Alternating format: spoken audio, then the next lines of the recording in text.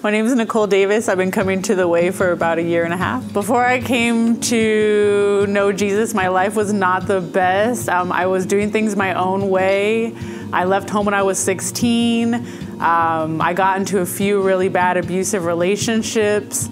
I had 4 kids, which I lost all of them. And I was just doing drugs, drinking, running around on the streets. I was homeless. I've had quite a few low points. I've been in and out of church, on the streets doing drugs, into church, and then back and forth.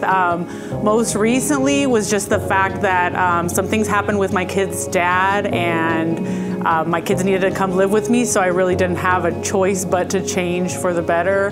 That's when I decided to commit myself to church and to them and to do what I needed to do to make sure that they had a good life. I can remember I was in the car and I was driving to Long Beach to get some dope, and the song Come to the Altar came on the radio, and God just spoke to me and he said, like, I needed to give it up. I needed to give it to him there, to leave it at the altar, to turn around and to do what I needed to do to take care of my kids and to get myself back on track.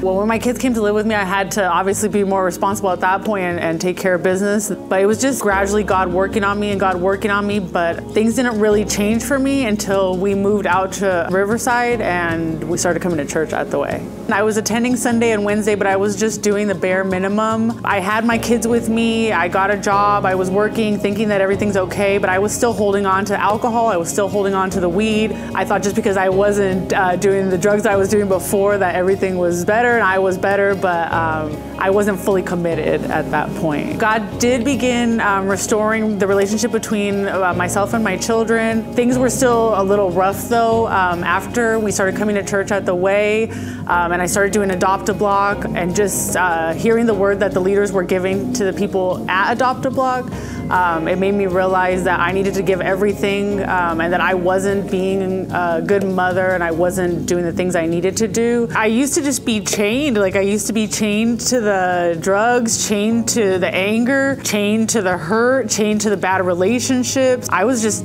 chained to sin, and now I'm free. Like, everything's new, and I'm just happy now. He's always been there. Like, I can look back and I can see that he's always been there. He's done everything for me, but most of all, he has set me free from everything. He has just empowered me to do the things that I need to do, the things that I never thought I could do.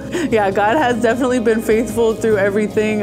Even in my low points, he's been there, and he's pulled me out of a lot of bad situations. I haven't been faithful to him, but he's definitely shown up. He has restored my relationship with my children, and we actually have just a really great relationship. All of us get along really well. Now I have a business. We, have a house. I used to be homeless. I used to not have my kids. Now going to Adopt-A-Block, I'm able to drive a van with other people's children and bring them to church. Now I'm able to go back and go hit the streets in a different way, and speak to other women and other people that have been in my same situation. I have compassion for them now because I know where they've been, and I know exactly what God can do in their lives because he's done it for me.